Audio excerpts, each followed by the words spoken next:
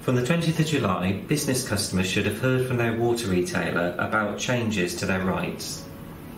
If you pay for your water services in advance, you should have received information explaining the risks and benefits to paying in this way and the alternative payment arrangements that may be open to you. You should have been informed of any credit on your account, what this relates to, and that you can contact your retailer if you would like a refund or arrange alternative payment terms. If you're unhappy with the terms on offer, your retailer should tell you of your right to switch away.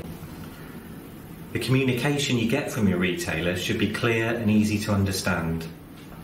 You should get updates on the amount of credit on your account at least every 3 months.